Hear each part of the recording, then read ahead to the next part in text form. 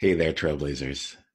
You know, one of the greatest things that we have open to us as we decide to use our difference to make a real change in the world is the fact that a lot of people are going to see our outer journey. They're going to see the accomplishments that we put together. They're going to see the events that we hold, the results and the impact of us choosing to show up and bring our unique gifts, talents, and strengths to the table. What most people don't get a chance to see is our inner journey. And it makes sense, right? A lot of times the things that are rewarded are people who just know what's going on, or people who follow the exact right path and haven't made any mistakes along the way.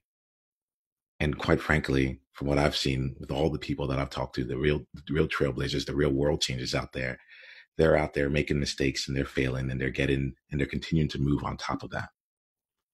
And that's just the way that it goes when you're choosing to choose your own path, when you're choosing to make your own impact. And so I want to slow things down here by spending some time really exploring both the outer and the inner journey. The outer journey that we typically get a chance to see, and give way more space for the inner journey that comes along. And the reason for this, there's a book right now that it's really an audio program called The Hero's Two Journey. And I listened to it on Audible by a suggestion from someone. And they talk about, some of you may be familiar with the hero's journey, which talks about Joseph Campbell's journey.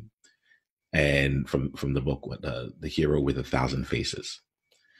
And typically when I hear people talk about that, they're usually talking about the outer journey that the hero has to go on, the initial embarkment on an adventure, a call to adventure, the trials and tribulations and the challenges and the guides and mentors along the way.